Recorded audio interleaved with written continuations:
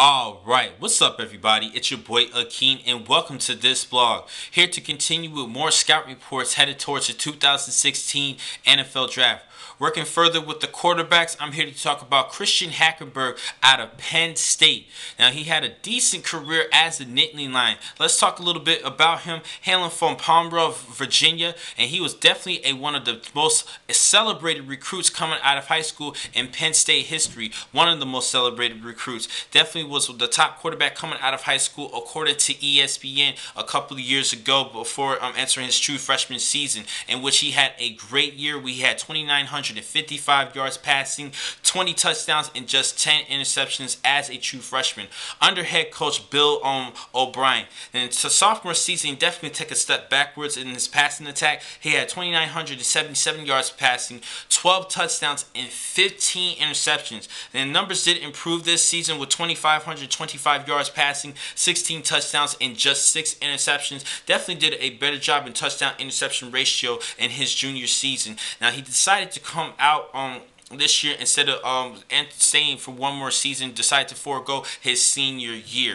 And it's time for me to talk about the strengths and weaknesses for Hackenberg. Now, first and foremost, he definitely has a great size at 6'4", 236 pounds. You're gonna hear this a lot from me for most of the top quarterbacks entering this year's draft. Definitely have great size, and he does have he displayed a lot of heart, especially the past 2 seasons as their quarterback. He was back-to-back team captain. Definitely has the leadership and the poise, and he definitely has his teammates believe in him and backing him up. Now, he definitely showed a lot of heart, particularly in this season. In that first game against Temple, where he had to deal with a hostile environment in Temple's home field in Philadelphia, this was a big game for him in the first game of the season against a tough Temple defense, in which he didn't play too well, but he did show a lot of heart. He never called it quits. He definitely tried, even though the offensive line was struggling against that defense for Temple. I think they have like 12 sacks in that matchup. A terrible play in the offensive line, but Hackenberg definitely still tried to play hard and get his team to still believe. The game was close for actually most of the time until the things started falling apart going towards the end of the game. But I do like the heart of Christian Hackenberg.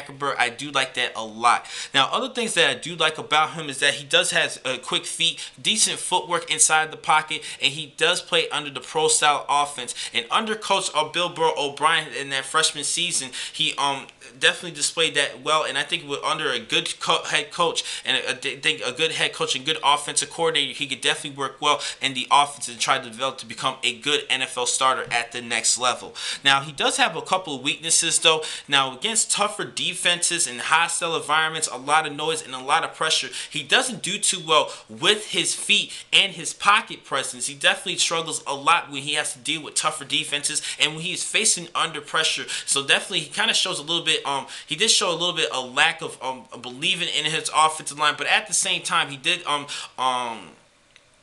understand his offensive line was struggling. He did not lose complete faith in his offensive line, but there were situations where he was shown that he couldn't make plays on his own. He definitely could use a lot of help. Now, going back to that freshman season, he was under Coach Bill O'Brien, but O'Brien left his following year as a sophomore. He's now the head coach of the Houston, to become the head coach of the Houston Texans.